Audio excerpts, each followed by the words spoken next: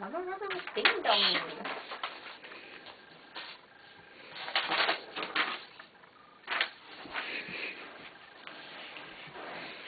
Dark mountain night. I was walking along, and then I had this like feeling inside my gut that like the studded monkeys, they would like eat me. So I like got out all my studs and put on a monkey mask and like did my monkey dance.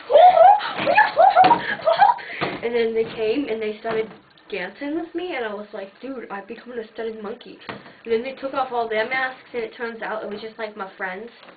And I was all like, dude, frick.